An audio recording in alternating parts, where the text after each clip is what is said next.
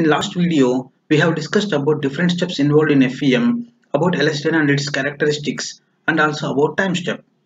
In this video, we will discuss about shell element formulations, that is EL forms, and also the difference between active safety and passive safety.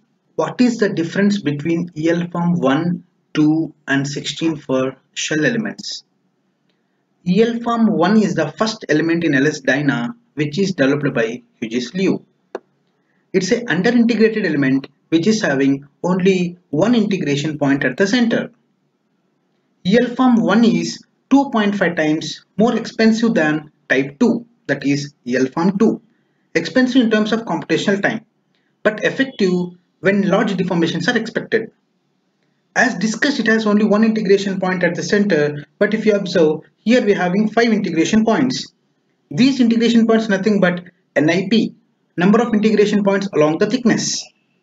These are nothing but Gauss integration points. EL form 2 is the default element in LS Dyna which is developed by Belliskose. It is also an under-integrated element similar to EL form 1 which is having only one integration point at the center. EL form 2 is preferable if speed is desired. If you want to complete your problem very quickly, then go with EL form 2. There may be chance of hourglassing if you are using EL form 2 for shell elements. EL form 16 is a fully integrated element which is having 4 integration points at the center.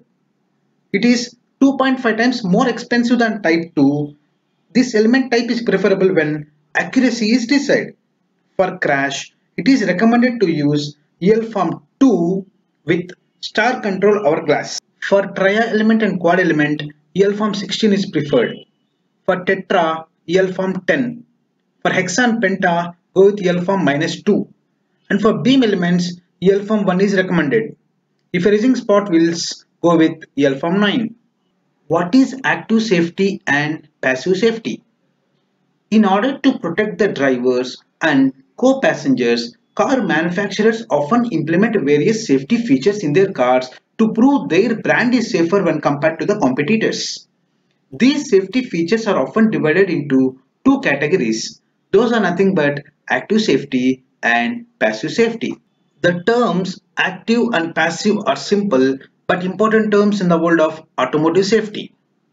Active safety is used to refer the technology assisting in the prevention of the crash. Or we can tell in another way, active safety features helps to minimize the chance of accident. For example, mirror, brakes, steering system, anti-lock braking system, etc. Passive safety features, on the other hand, are the systems that are passive until called into action.